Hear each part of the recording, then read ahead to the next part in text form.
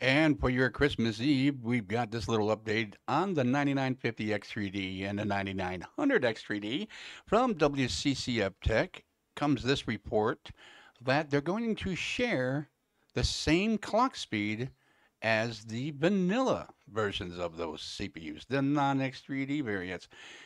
The article says the 9950 X3D and the 9900 X3D will not be getting nerfed in their clock speeds and will deliver similar synthetic benchmark performance as the Ryzen 9950X. AMD's common 3D Vcache X3D CPUs are seemingly too powerful compared to their predecessors.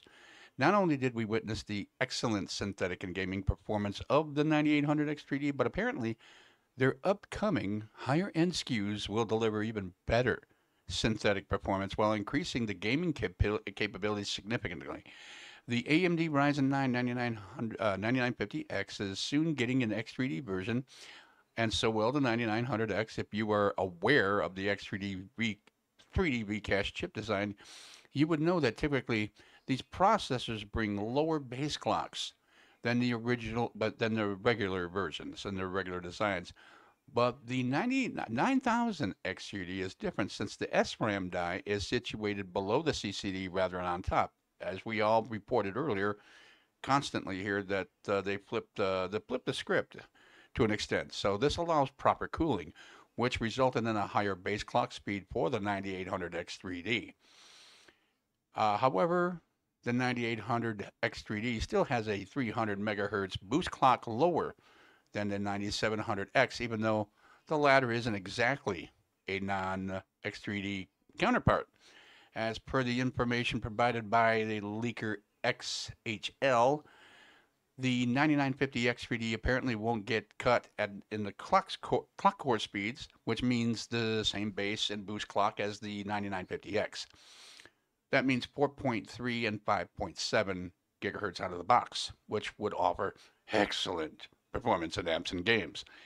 As per the leaker says, the 9950X CPU would deliver equivalent single and multi-threaded performance to the non-X3D chip in Cinebench R23. Apart from similar productivity performance, the X3D chip should offer a strong gaming performance uplift over the 9950X.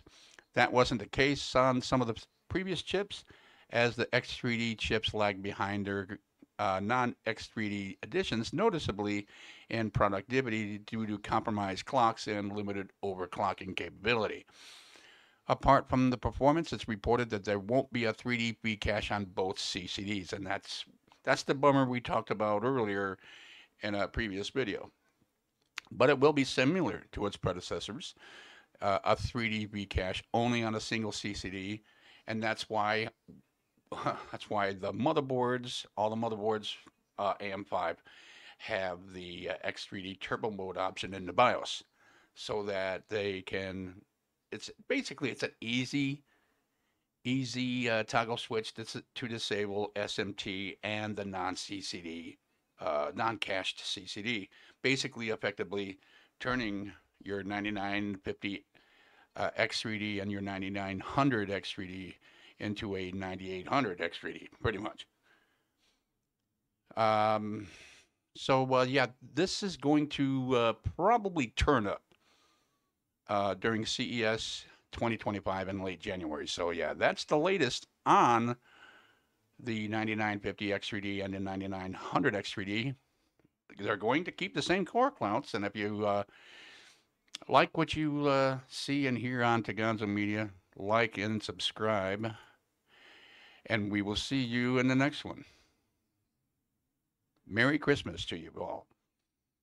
Have a good one.